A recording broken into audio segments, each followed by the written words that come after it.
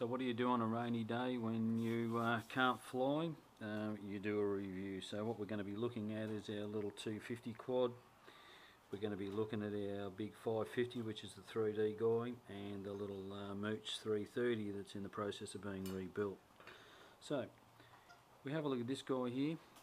This is the 250mm frame, and it's a $10 frame. Now I've modified it. I've actually put this guy over the top. It comes with a silly little canopy. Got rid of that, put this guy over.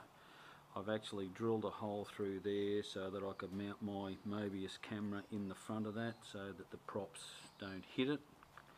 And I've put a set of these little lights on the front so we can see which way is which, because obviously all black could be a bit of an issue. We're running the FreeSky D4R receiver, and it's got telemetry, and we're also running that in CP/PM mode. So to do that, you jump over the signal on 3 and 4 channel, hook into channel 1, and you just hook that up into your first channel on your board. Now the board that we're running here is a Witespy Flip 32, and this is a great board. Okay, and I'm not sponsored by Paul or anyone else. I just call it as I see it. Got a few boards in there that I wouldn't fly again, and I'm not going to mention which ones they are, but the ones that I do like, this guy, it's a 32-bit board. You run it through the base flight configurator, and really dead simple to set up. Okay, so $18 for the board. Now the settings on the board we've got at the moment is we've taken it the RCrate from 0 up to 1.6, which is fairly high. We've taken the RCexpo from 0.65 down to 0.5, so it'll be a bit more linear, so a little bit more reactive. The pitch and roll rates have been upped from 0 up to 0.3, and the yaw rate has been up from 0 up to 0.5. So this thing is going to either spin out of control or be very reactive. We're flying the standard HQ 5-inch props, and they are a 5x4, not a 5x3. So they're a little bit more angled.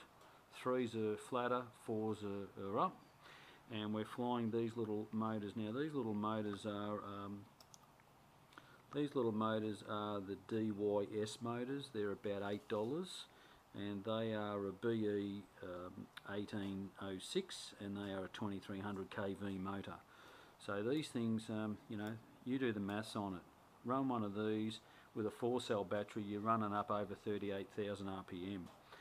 Okay, and that's what we'll be doing. We're going to fly 4 cells with this. Okay, so what I'm running here is the turnigy plush ESC, the little 12 amp ESCs. Standard, they are just programmed, they're not flashed with simonk, and basically that's about it. So the motors were about $8 each. The board, as I said, $18. This was $21. The frame was $10.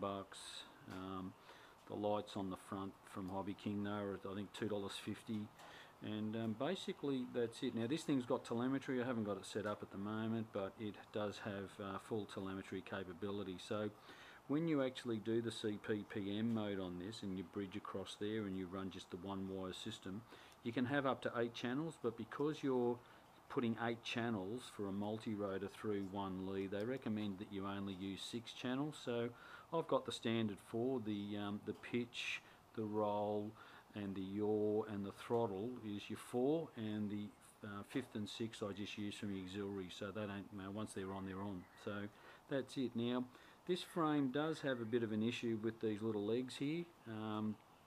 They don't stay in there. A lot of people glue them and an end. I've just put a couple of cable ties on there, and we'll see how that goes. So that is basically our little 250.